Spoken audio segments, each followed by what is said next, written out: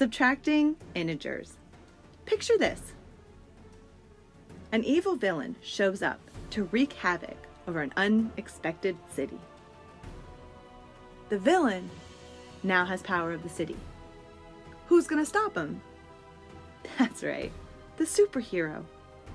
When the superhero arrives, the battle for power of the city begins. So the villain calls for backup. When more villains arrive, they have the power.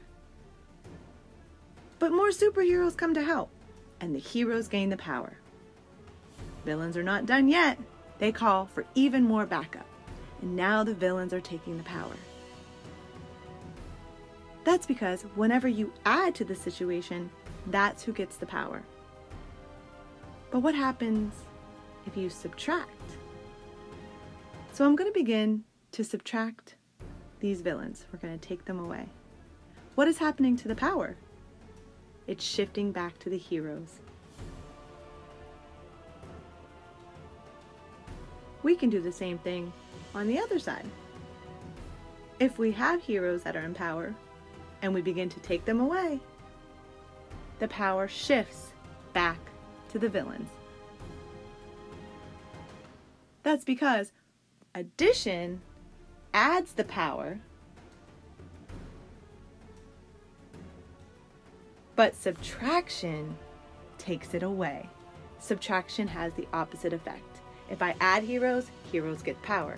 But if I take away heroes, the villains get power. The opposite effect happens. So we're going to look at happy and unhappy people. We're going to compare them with positive and negative numbers. And we're going to replace the word subtraction or minus with the opposite of in each situation. So we're going to start off with this problem. 6 minus 3, where 6 is positive and 3 is positive. All these little girls are happy. But we're going to replace subtraction or minus with the words opposite of. We're going to rewrite this as 6 and the opposite of positive 3. What is the opposite of positive 3? It is negative 3. So our 3 positive girls become negative or unhappy. This gives us a new problem of 6 and negative 3.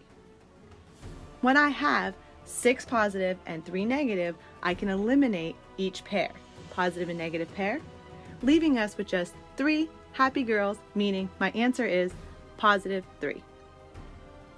The next problem. Negative 6 minus positive 3. Again, let's replace the word minus with opposite of. Negative 6 and the opposite of positive 3. What's the opposite of positive 3?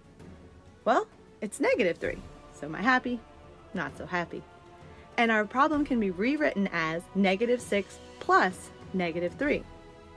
When I have all negative, I just total them up and I end up with negative 9 or 9 unhappy. How about negative 6 minus negative 3? Again, let's replace negative 6 and the opposite of negative 3. What's the opposite of negative 3? Well, it's positive 3. So my negative 3 people become positive 3 people, giving us a new problem or rewriting the problem as negative 6 plus positive 3. Remember, for each unhappy and happy pair, we can eliminate them, leaving us with 3 unhappy girls, an answer of negative 3. So let's try this. 6 minus negative 3. Let's rewrite it. 6 and the opposite of negative 3. What is the opposite of negative 3? It's positive 3. 6 plus 3 equals 9. That's the end. Thank you so much for watching. Don't forget to hit subscribe.